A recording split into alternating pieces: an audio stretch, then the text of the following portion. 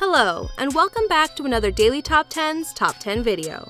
Dating isn't easy, and in order to find a long-term relationship that works, you're going to need to compromise. Nobody is perfect, so if you want the cuddling, companionship, and conversation, you'll have to put up with the toenail chewing, snoring, and weird elbow fetish. And although compromise is good, don't turn a blind eye to more peculiar behavior. Today, we're looking at the top 10 signs that you're dating a psychopath. One clear sign of psychotic behavior is not subscribing to daily top 10s. It's free, it's awesome, and it will never murder you in your sleep. Not even once. Number 10. Too charming. You've been on dating app after dating app searching for that perfect someone.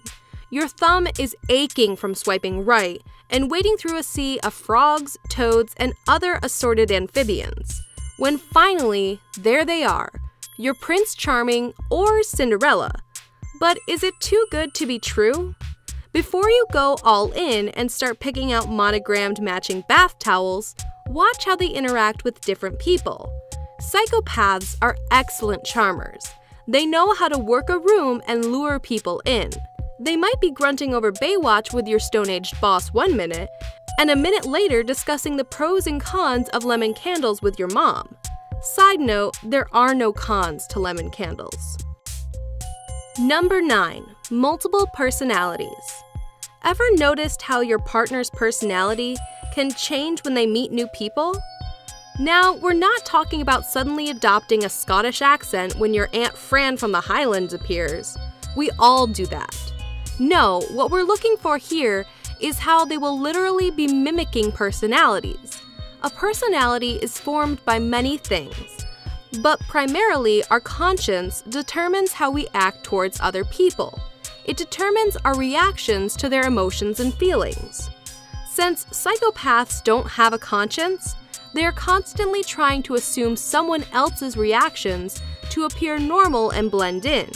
They are natural chameleons. It's almost like they're trying to imagine what it would be like in another person's skin. Sometimes even literally. Number 8. Their favorite Disney character is... These monsters don't have a favorite Disney character. In childhood, we latch onto characters in Disney movies because we can relate to their struggles and triumphs, or the fact that they're a Jamaican crab. We feel genuine happiness when Beauty and the Beast fall in love, when Rapunzel gets rescued, or when the 101 Dalmatian puppies are reunited with their parents. This shows empathy and compassion for others, and that your parents just wanted to shut you up for 90 minutes. Psychopaths, on the other hand, are devoid of emotion and are apathetic. A simple test? If your partner doesn't even flinch when Mufasa dies, then start hiding the kitchen knives. Number 7. The pity party. Is your partner constantly faced with earth-shattering dilemmas? Can't afford car repayments? Being let go from work again? No blue M&Ms? We all like a good moan from time to time, but this is a setup. Welcome to the pity party. You are the guest of honor, and this is no accident. Psychopaths are master manipulators and prey on your sympathetic nature to gain control over your life. They search for partners who will give them everything and expect nothing in return. Have you found yourself paying their rent, watering their plants, or worse still, letting them finish your sandwich? You need to turn the tables. No more rent, burn all the plants, and start buying gluten-free sesame buns because, let's be honest, no one is going to want to eat those. Number 6. They own a shovel. Unless your partner is a builder or a gardener, there is no reason for them to own a shovel. Oh wait, we should also add shovel designer to the list, and miner, and possibly hobbit. Anyway, you get the point. You've been warned before to look for the red flags? Well, guess what? Here's a big one, and if it's already red, then probably best not to ask why. Usually, if a psychopath has selected a victim and has chosen to kill, they will start to collect items they will need to carry out their evil desires. They like to relish every memory of the gruesome episode, from preparation to execution. So if you start to notice excess masking tape and reels of rope, it's time to run. They may have just been making you a swing, but you don't want that either, so no big loss. Number 5. They stalk.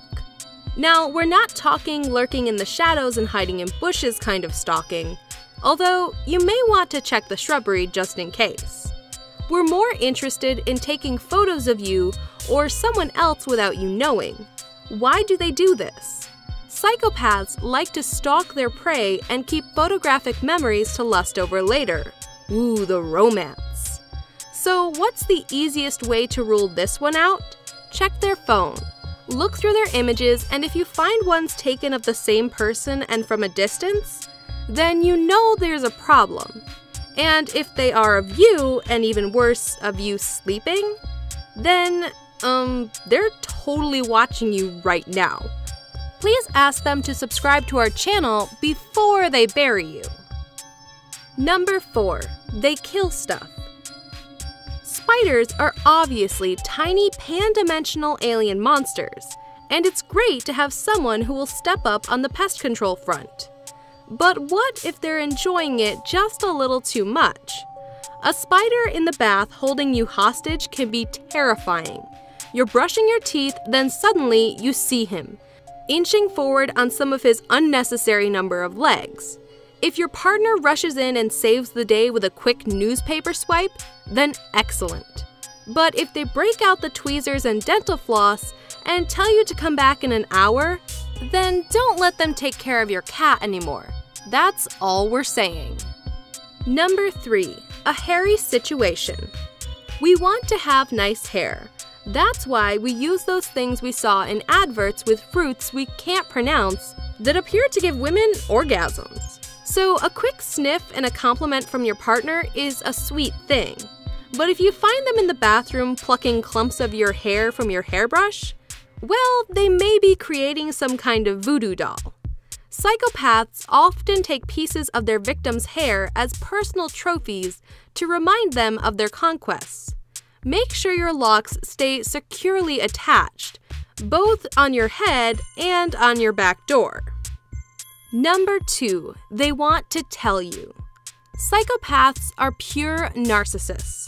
They are obsessed with themselves and see perfection in everything they do. Even their darkest dreams have been perfected in their imaginations. This is why they are bursting to tell you. It's just like in those old James Bond movies, where the villain smugly reveals his plan as Bond is sliding slowly into the lava, or shark pool, or marzipan, or whatever. Listen closely to what they're mumbling. It might just be an evil plan. Number 1. The lingering stare. Know that creepy feeling you get when you think someone is watching you? Well, guess what? They probably are. But what if you get that lingering stare when you're at home with your partner? We all long for those romantic moments where we can waste the night away looking into each other's eyes. It's slightly less romantic if they are across the other side of the room or standing in the closet. Psychopaths have vivid imaginations and like to spend their time actively lusting over the evil acts they wish to commit. Certain people or objects can trigger an image in their heads, and they can get lost in the moment. It's just like what you might do when you picture a cake or winning the lottery. Just replace the cake with a brain and winning the lottery with, a spoon.